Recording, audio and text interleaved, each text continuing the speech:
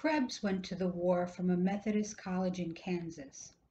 There is a picture which shows him among his fraternity brothers, all of them wearing exactly the same height and style collar. He enlisted in the Marines in 1917 and did not return to the United States until the 2nd Division returned from the Rhine in the summer of 1919. There is a picture which shows him on the Rhine with two German girls and another corporal. Krebs and the corporal looked too big for their uniforms. The German girls are not beautiful. The Rhine does not show in the picture. By the time Krebs returned to his hometown in Oklahoma, the greeting of heroes was over. He came back much too late. The men from the town who had been drafted had all been welcomed elaborately on their return. He had been a great deal of hysteria. Now the reaction had set in. People seemed to think that it was rather ridiculous for Krebs to be getting back so late, years after the war was over. At first Krebs, who had been at Belleau Wood, Soissons, Champagne, Saint Mihiel, and the Argonne, did not want to talk about the war at all. Later, he felt the need to talk, but no one wanted to hear about it. His town had heard too many atrocity stories to be thrilled by actualities. Krebs found that to be listened to at all, he had to lie. And after he had done this twice, he too had a reaction against the war and against thinking about it. A distaste for everything that had happened to him in the war set in because of the lies he had told. All of the times he'd been able to make him feel cool and clear inside himself when he thought of them, the times so long back when he had done one thing, the only thing for a man to do easily and naturally, when he might have done something else, now lost their cool, valuable quality, and then were lost themselves. His lies were quite unimportant lies, and consisted in attributing to themselves things other men had seen, done, or heard of, and stating as facts certain apocryphal incidents familiar to all soldiers. Even his lies were not sensational at the pool room. His acquaintances, who had heard detailed accounts of German women found chained to machine guns in the Argonne forest, and who could not comprehend, or were barred by their patriotism from interest in, any German machine gunners who were not chained, were not thrilled by his stories. Krebs acquired the nausea in regard to experience that is the result of untruth or exaggeration, and when he occasionally met another man who had really been a soldier, and they talked a few minutes in the dressing room at a dance, he fell into the easy pose of the soldier among the other soldiers, that he had been badly, sickeningly frightened all the time. In this way, he lost everything. By this time it was late summer. He was sleeping late in bed, getting up to walk down to the library to get a book, eating lunch at home, reading on the front porch until he became bored, and then walking down through the town to spend the hottest hours of the day in the cool dark of the pool room. He loved to play pool. In the evening he practiced his clarinet, strolled down to town, read, and went to bed. He was still a hero to his two young sisters. His mother would have given him breakfast in bed if he'd wanted it. She often came in when he was in bed and asked him to tell her about the war, but her attention always wandered. His father was non-committal. Before Krebs went away to the war, he had never been allowed to drive the family motor car. His father was in the real estate business and always wanted the car to be at his command when he required it to take clients out into the country to show them a piece of farm property. The car always stood outside the First National Bank building where his father had an office on the 2nd floor. Now, after the war, it was still the same car. Nothing was changed in the town except that the young girls had grown up. But they lived in such a complicated world of already defined alliances and shifting feuds that Krebs did not feel the energy or the courage to break into it. He liked to look at them, though. There were so many good-looking young girls. Most of them had their hair cut short. When he went away, only little girls wore their hair like that, or the girls that were fast. They all wore sweaters and shirtwaists with round Dutch collars. It was a pattern. He liked to look at them from the front porch as they walked on the other side of the street. He liked to watch them walking under the shade of the trees. He liked the round Dutch collars above their sweaters. He liked their silk stockings and flat shoes. He liked their bobbed hair and the way they walked. When he was in town, their appeal to him was not very strong. He did not like them when he saw them in the Greek's ice cream parlor. He did not want them themselves, really. They were too complicated. There was something else. Vaguely, he wanted a girl, but he did not want to have to work to get her. He would have liked to have a girl, but he did not want to spend long time getting her. He did not want to get into the intrigue and the politics. He did not want to have to do any courting. He did not want to tell any more lies. It wasn't worth it. He did not want any consequences. He did not want any consequences ever again. He wanted to live along without consequences. Besides, he did not really need a girl. The army had taught him that. It was all right to pose as though you had to have a girl. Nearly everybody did that. But it wasn't true. You did not need a girl. That was the funny thing. First a fellow boasted how girls mean nothing to him, that he never thought of them, that they could not touch him. Then a fellow boasted that he could not get along without girls, that he had to have them all the time, that he could not go to sleep without them. That was all a lie. It was all a lie both ways. You did not need a girl unless you thought about them. He learned that in the army. The sooner or later you always got one. When you were really ripe for a girl, you always got one. You did not have to think about it. Sooner or later it would come. He had learned that in the army. Now he would have liked a girl if she had come to him and not wanted to talk. But here at home it was all too complicated. He knew he could never go through it all again. It was not worth the trouble. That was the thing about French girls and German girls. There was not all this talking. You couldn't talk much and you did not need to talk. It was simple and you were friends. He thought about France and then he began to think about Germany. On the whole, he liked Germany better. He did not want to leave Germany. He did not want to come home. Still, he had come home. He sat on the front porch. He liked the girls that were walking along the other side of the street. He liked the look of them much better than the French girls or the German girls. But the world they were in was not the world he was in. He would like to have one of them, but it was not worth it.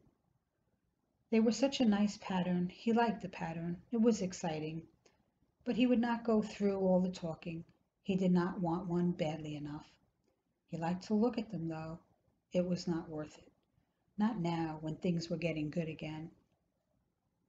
He sat there on the porch reading a book on the war. It was a history, and he was reading all about the engagements he had been in. It was the most interesting book he had ever done. He wished there were more maps. He looked forward with a good feeling to reading all the really good histories when they would come out with good maps. Now he was really learning about the war. He had been a good soldier. That made a difference. One morning, after he had been home about a month, his mother came into his bedroom and sat on the bed. She smoothed her apron.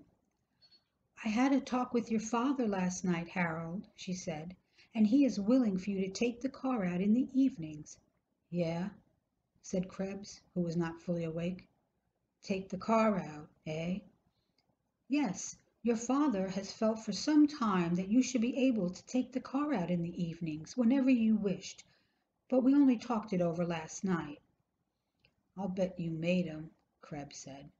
"No, it was your father's suggestion that we talk the matter over." "Yeah, I bet you made him." Krebs sat up in bed. "Will you come down to breakfast, Harold?" his mother said. "As soon as I get my clothes on," Krebs said. His mother went out of the room, and he could hear her frying something downstairs while he washed, shaved, and dressed to go down into the dining room for breakfast. While he was eating breakfast, his sister brought in the mail. "Well, Har," she said, "you old sleepyhead, what do you ever get up for?" Krebs looked at her. He liked her. She was his best sister. "Have you got the paper?" he asked.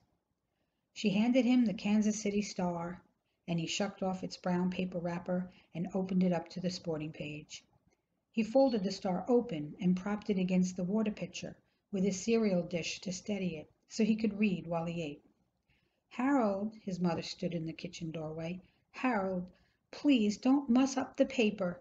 Your father can't read his star if it's been mussed." "I won't muss it," Krebs said. His sister sat down at the table and watched him while he read. "We're playing indoor over at the school this afternoon," she said. "I'm going to pitch." "Good," said Krebs. "How's the old wing?" "I can pitch better than lots of the boys. I tell them all you taught me. The other girls aren't much good." "Yeah," said Krebs. "I tell them all you're my beau. Aren't you my beau, Hare?" "You bet." "Couldn't your brother really be your beau just because he's your brother?" "I don't know." "Sure you know. Couldn't you be my beau, Hare, if I was old enough and if you wanted to?" "Sure. You're my girl now." "Am I really your girl?" "Sure." "Do you love me?" "Uh-huh." "Will you always love me?" "Sure." "Will you come over and watch me play indoor?" "Maybe." "Aw, Hare, you don't love me. If you loved me, you'd want to come over and watch me play indoor." Krebs' mother came into the dining room from the kitchen. She carried a plate with 2 fried eggs and some crisp bacon on it, and a plate of buckwheat cakes. "You run along, Helen," she said. I want to talk to Harold." She put the eggs and bacon down in front of him and brought in a jug of maple syrup for the buckwheat cakes. Then she sat down across the table from Krebs. "I wish you'd put down the paper a minute, Harold," she said. Krebs took the paper down and folded it. "Have you decided what you're going to do yet, Harold?" his mother said, taking off her glasses. "No," said Krebs. "Don't you think it's about time?" His mother did not say this in a mean way. She seemed worried. "I hadn't thought about it," Krebs said. "God has some work for everyone to do," his mother said.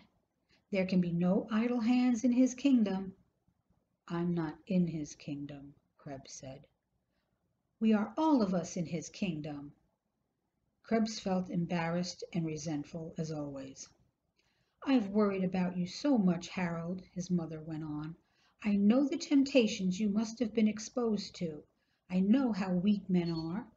I know what your own dear grandfather, my own father, told us about the Civil War, and I have prayed for you. I pray for you all day long, Harold."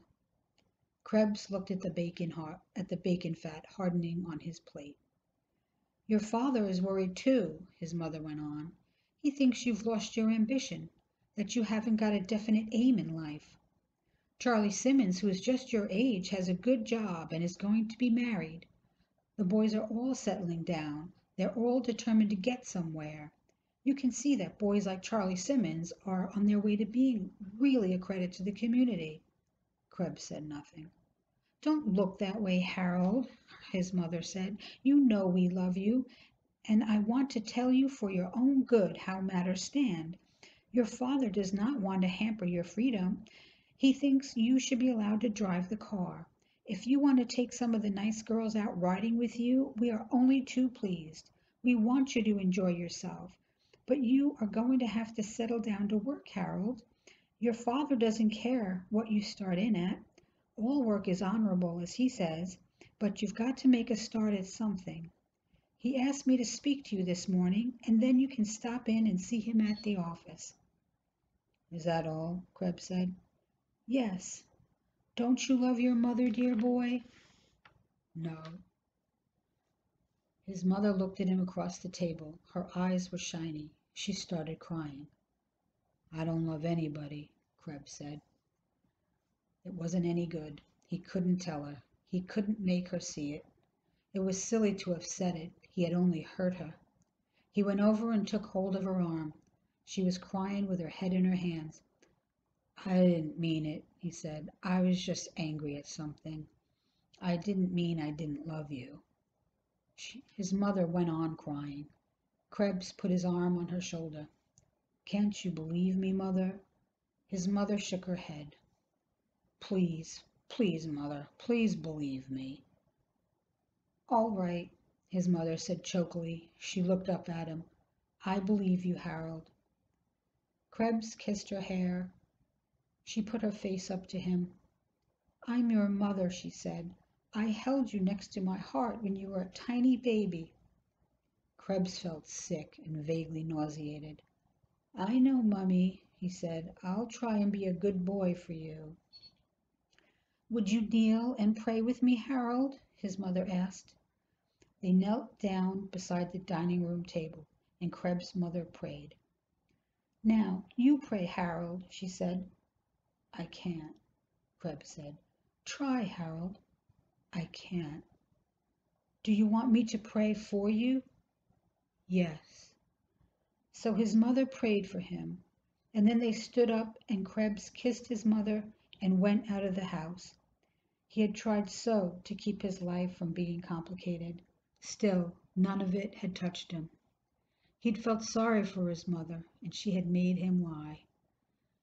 He would go to Kansas City and get a job, and she would feel all right about it. There would be one more scene maybe before he got away. He would not go down to his father's office. He would miss that one. He wanted his life to go smoothly. It had just gotten going that way.